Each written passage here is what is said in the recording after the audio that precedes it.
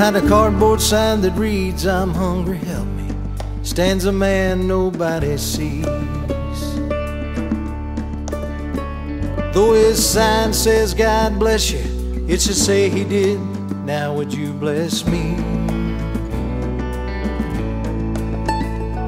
How many times do we drive by, duck our heads of shame, so we can just ignore that man who used to have a name, as he struggles through his pain and his addictions that has robbed his dignity.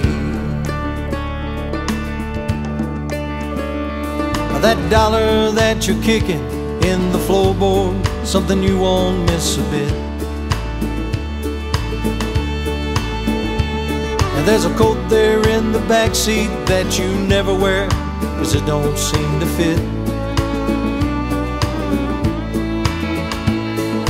How about you stop that car and give the man a hand, and demonstrate that what you preach you also understand. This ain't no monster sacrifice you see, not nearly like God did in John 3:16. For God so loved the world that he offered up his son to save us all from every little sin we ever done. And all he really asks is that we give a little help along the way. Yes, this gift from God the Father, the man who walked on water, is the greatest gift the world has ever seen. How about you give that man a hand so the beggar understands that the world has not forgotten John 3:16.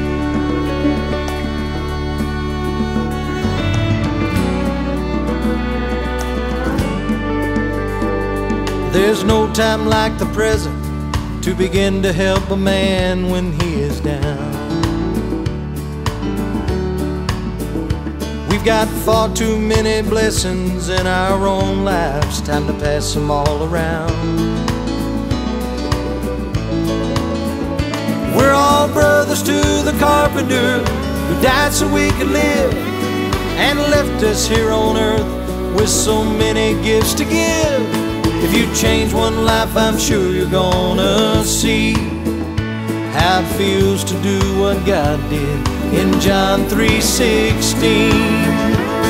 For God so loved the world that he offered up his son to save us all from every little sin we ever done. And all he really asks is that we give a little help along the way. Yes, this gift from God the Father, the man who walked on water, is the greatest gift the world has ever seen. How about you give that man a hand so the beggar understands that the world has not forgotten John 3:16. Behind a cardboard sign that reads, I'm hungry, help me, stands a man nobody sees. Stop what you're doing and help him, just like God did in John 3:16.